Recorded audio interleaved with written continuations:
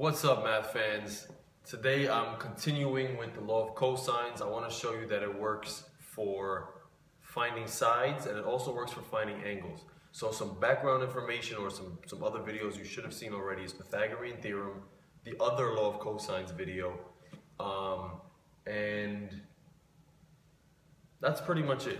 So if you saw the other law of cosines video, you would know what this means, all right?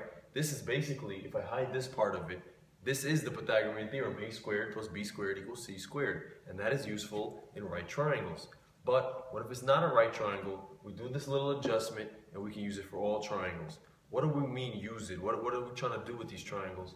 The lowercase letters represent sides of a triangle, and the capital letter represents the angle. And more specifically, little c and big C are opposite each other. So if you look at number 2, if this is capital C, this would be lowercase c. That's important.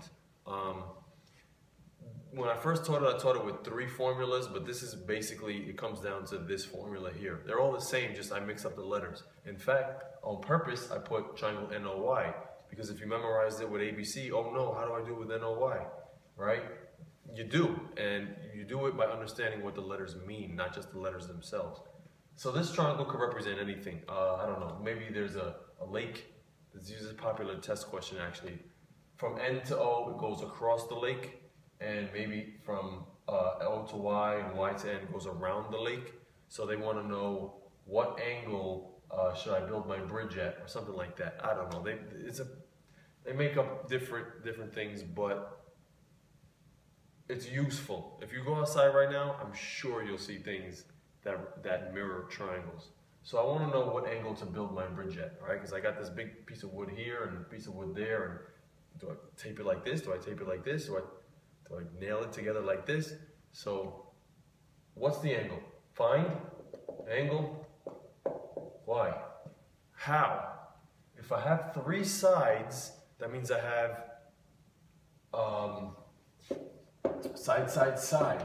And I mentioned, if you're trying to find a side, if you're trying to find A, B, or C, and you have side, angle, side, you use the law of cosines. Also, if you have side, side, side, you use the law of cosines when you're trying to find an angle. So let's do that. I want to find an angle. I want to find this angle, and I have side, side, side, so I know I can do it. Let's see here. If I want angle Y, that means I have to start with lowercase y. And it helps to know that opposite O is lowercase o, and opposite n is lowercase n. So let's go. Lowercase y squared equals o squared plus n squared minus 2on cosine big Y. This is that same formula, except applied to this picture instead of... Okay, now, let's see, I know numbers, so 15 squared equals 7 squared plus 10 squared minus, that's a 2 there, minus 2 times 7 times 10 times cosine y. It's a lot, but it's not hard. You know how to substitute numbers. You've known that since, I don't know, middle school. And you know how to multiply. You've known that since even before middle school. This is not hard, it's just tedious. So don't get overwhelmed. One step at a time. 15 squared, you want a calculator, use it. You should know it, I don't know. 225 equals 49, not 14, which I hear all the time, plus 100 minus 2 times 7 times 10. What is this? 14 times 10 is 140. 140 cosine y. Now I'm going to combine my like terms. I got 49 plus 100. So 225 equals 149 minus 140 cosine y. Here's a rookie mistake. These people see 149 minus 140 and they do it. And they say, oh, the answer is 9 cosine y. And that's not true. These are not like terms. This is almost like saying, this is a variable. Cosine y is a variable because you don't know what y is. So it's almost like saying 225 equals 149 minus 140x. If you were solving for x, would you combine these? No, they're not like terms. This is a constant, this is a coefficient. They're not the same. How would you get x alone, I would subtract my whole number, my constant, bring it over there. And then when I bring this down, I would divide by the coefficient. So that's what I'm going to do here.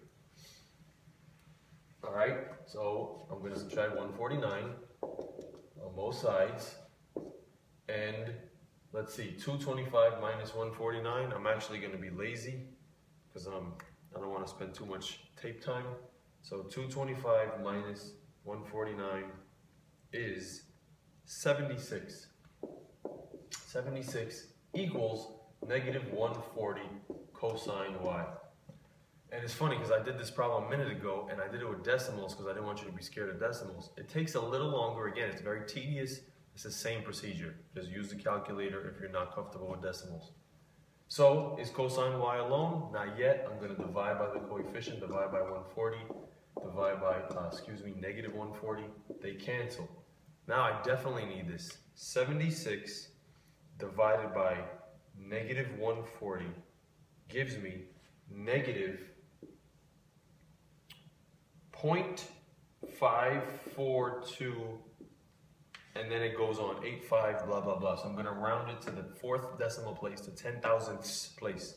Usually shouldn't round to the very end, but I'm almost at the end, so just to be safe, I'll go to the 4 places, and then when I get there, I'll round to the nearest whole number. So negative 0.5429 equals cosine y. Did I get my variable alone? Still no. I know what the cosine equals. I need y itself. What do? Do you remember? I hope you do. I'm going to erase everything now because we're pretty much done with that question.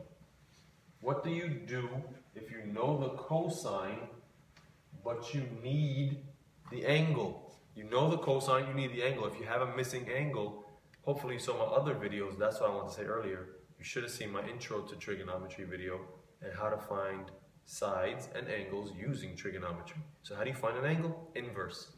So I'm going to press cosine inverse this number.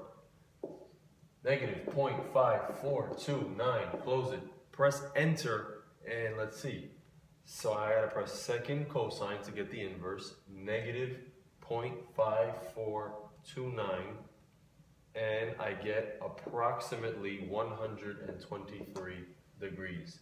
Y equals approximately 123 degrees.